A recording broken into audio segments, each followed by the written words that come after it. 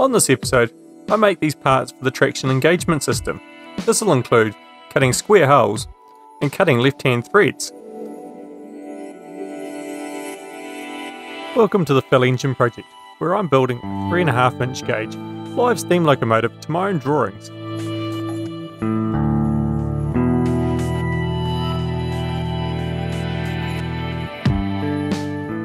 Today I'm going to be making a couple of different parts. The first of these is the spring pistons. These will require a combination of lathe work and work on the mill. I get started over at the lathe with a piece of 20mm free cutting steel round bar. This is being held in an ER32 collet chuck. I start by turning the piston shaft down to diameter.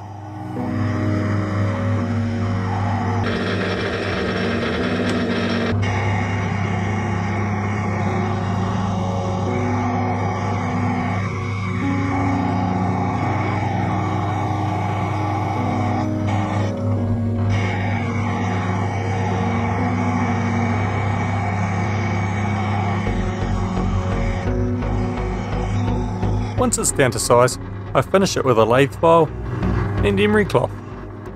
From here, I move on to drilling and tapping the part with the engagement screw. I start with the centre drill. I keep this in a small fixed holder for convenience. Next I switch to a drill to suit the tap size.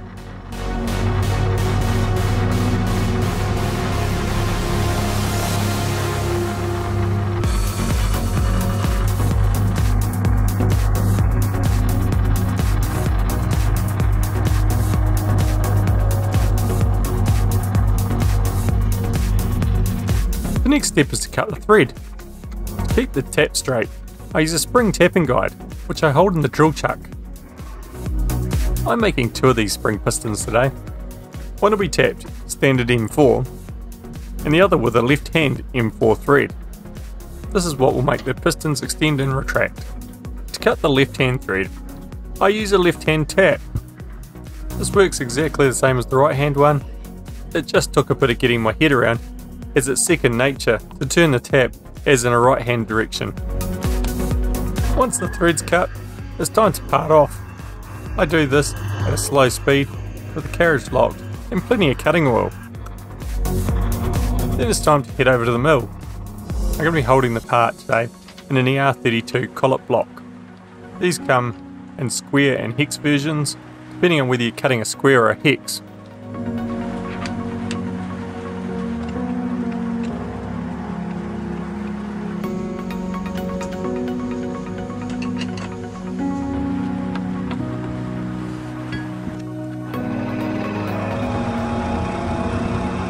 I'm using a 14mm roughing end mill to make my cut, and once that cut's made, I flip the collet block over for the next side.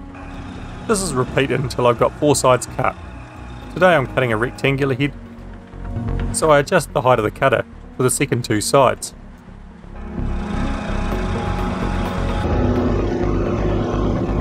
Once I have all 4 sides cut, I remove the part from the collet block. The next task is to cut a keyway. For this, the part is located in the mill vise, gripped on the square sides, and the part is located using an edge finder.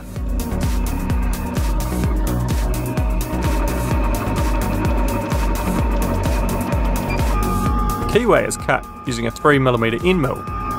Very shallow cuts are made at about 0.3 mm at a time. This is repeated until I get down to 1.5mm deep. This will suit a standard 3mm key.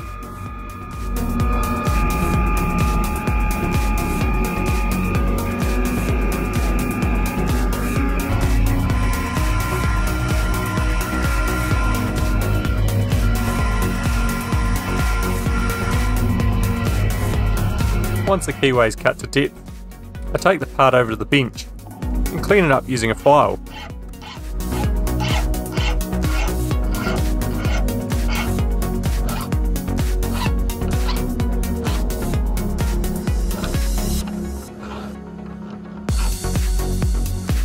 With that done, I head back to the mill, this time to cut a square hole through the head. For this I'm using a 4mm end mill to remove a bulk of the material, cutting the rectangular shape in shallow cuts. This is repeated until I come out the other side. At this point it's probably worth mentioning what the purpose of the square hole is. It's going to hold a series of leaf springs, which will then press on the horizontal axle boxes. This will press the traction wheels against the centre rail.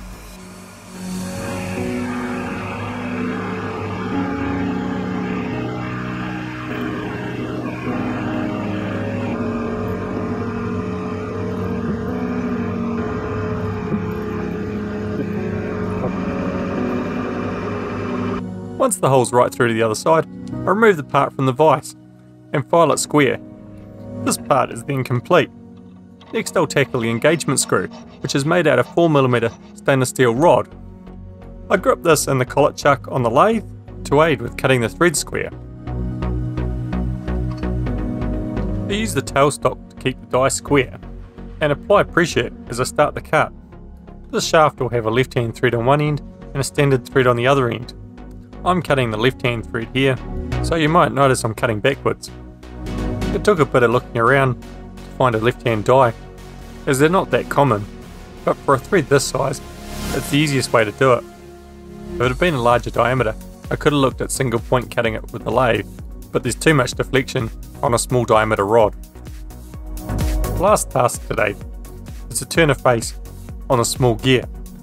I could have made these gears, but given the size of them I decided to purchase them. I decided to customise these with a decorative face. This face matches a gear, which is visible on the original locomotive.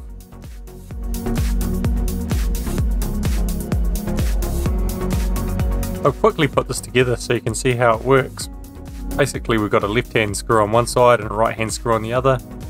So when the gear is turned, the pistons extend and retract. The keyway will prevent rotation. In the next episode, I'll make up the remaining parts so we can see how this actually works once it's fully assembled.